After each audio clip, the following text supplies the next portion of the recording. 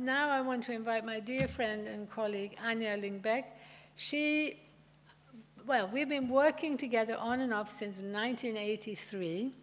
And so Anja has worked with us in Ladakh, and she helped to start the local food program in the UK in the early 90s. And she herself is in a community in Mexico, growing food, deeply connected to the land and understanding the importance of local knowledge systems, local food systems. She helped to start NGOs in Mexico that are focusing on agroecology, ecotechnology. She helped to start an alternative school. So please welcome Anja, Danish Anja, living in Mexico. Thank you so much. I'm going to be talking about food and farming in the context of economics of happiness and big picture activism. And as you heard from Helena, food and farming has been a red thread through my life going back about 40 years. At some point when I was about 14, I had this sort of experience that transformed my life when I went and stayed with some people that had a very hands-on life, and I came from an urban environment in Denmark. And I suddenly thought, well, you know, the only thing we can't do without is food. And it seemed so much more meaningful than many of the other sort of paths that one could take, and that's the one I followed for most of my life. In terms of big picture activism and the cultures of happiness that Helena talked about, I am thoroughly convinced that the best thing, if we only were going to do one thing, it's reclaiming our food systems, because that is reclaiming community, is reclaiming life, and it's going to connect us to one another, and that is the fundament for cultures of happiness. Here in Byron, you have, and Mullen and Bangalore and all the other places around, amazing examples of local food initiatives. I've been here before, and I was utterly inspired.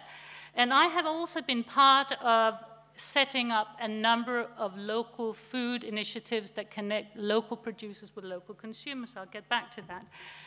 As Helena said, we set up the first local food program connecting producers and consumers back in the late 90s in the UK, and it helped to catalyze a local food movement.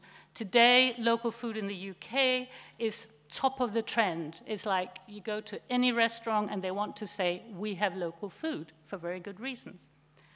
But we have another trend, and it's the one we just heard about recently, with a corporate rule and a corporate trade dictatorship that is supported or facilitated through free trade treaties, lots of them, big subsidies, corporate welfare packages, and also tax exemptions and so forth.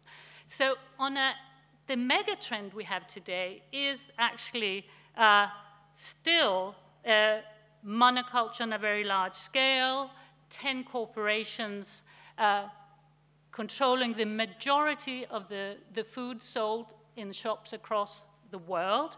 We have 3 conglomerates now, big agribusinesses, that control 50% of all the seed in the whole world.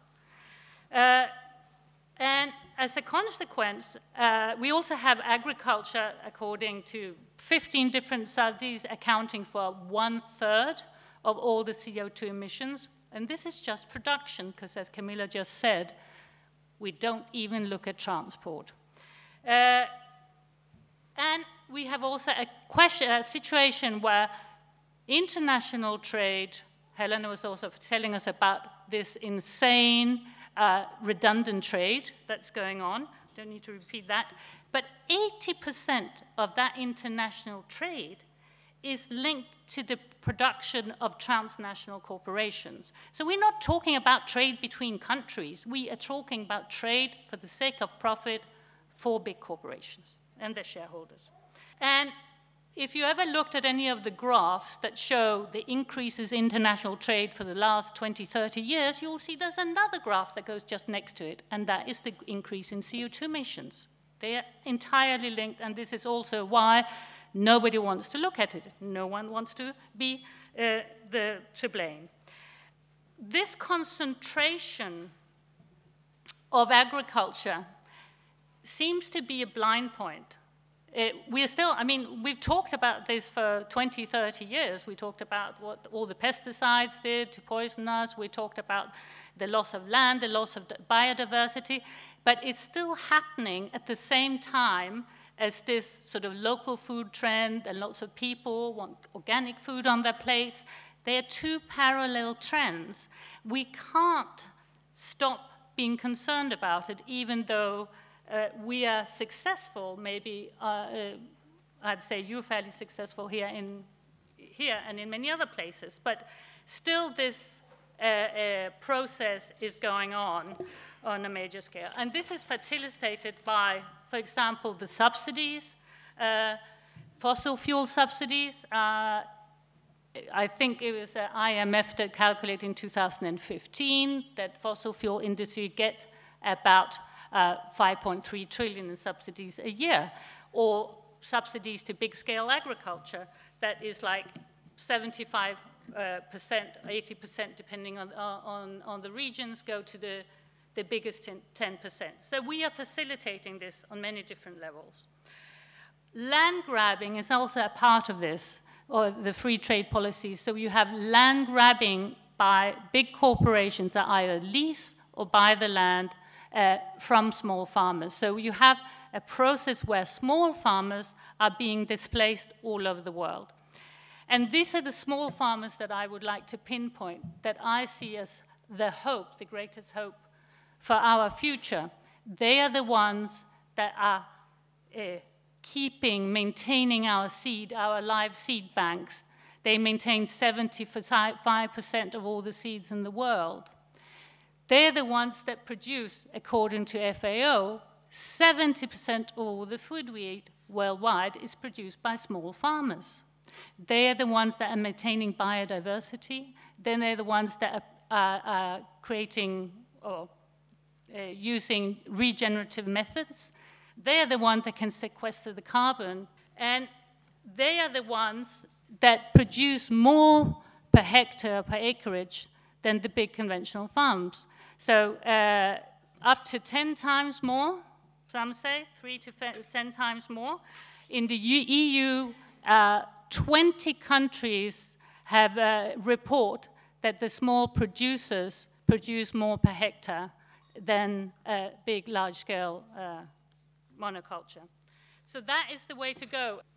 The thing that is happening, I've got 1 minute, in the new economy movement that I spend a lot of time talking and operating with other organizations and civil society groups in the new economy. There's a total blind spot about the importance of agriculture for a new economy. A new economy has to be a new economy without fossil fuels. Without fossil fuels, we will need more hands on the land. We will need local food system, not long-distance trade. We will need food security, and that is the role of the small farmers. So we, as an act of big picture activism, one of the best things we can do is to engage with that and support that and help that and make it visible. Thank you.